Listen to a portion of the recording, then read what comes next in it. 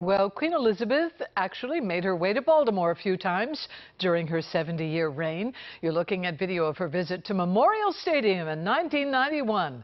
This marked her first ever American baseball game. You could see her here meeting Orioles players, and they included Cal Ripken, who described her as, and I quote, friendly and engaging.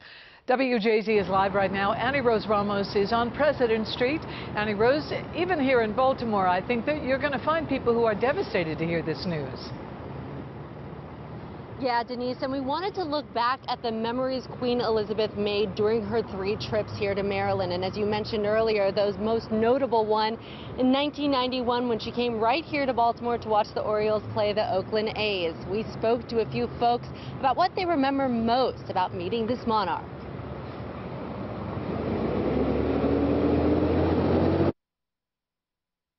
What a wonderful thing it is that the Queen is here. Taking a trip down memory lane in the wake of Queen Elizabeth's death.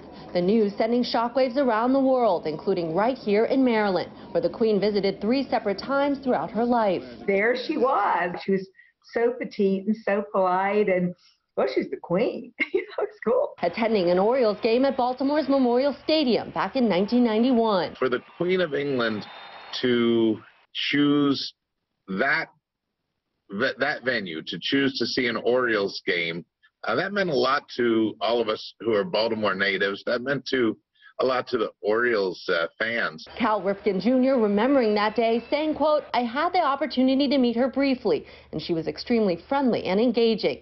His father, Cal Sr., going against protocol. You weren't supposed to touch the Queen, but my memory is that Cal Sr., Cal Ripken Sr., goes, Queenie, Cal Ripken Sr., glad to know you.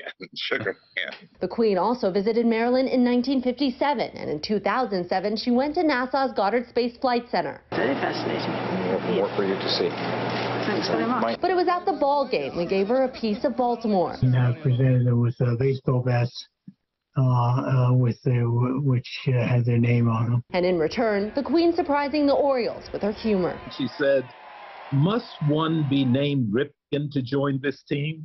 And it just cracked everybody up. Now, Vic, Governor Larry Hogan says flags have been lowered to half staff in order to honor the life and legacy of Her Majesty Queen Elizabeth II. Reporting live, I'm Annie Rose Ramos for WJZ.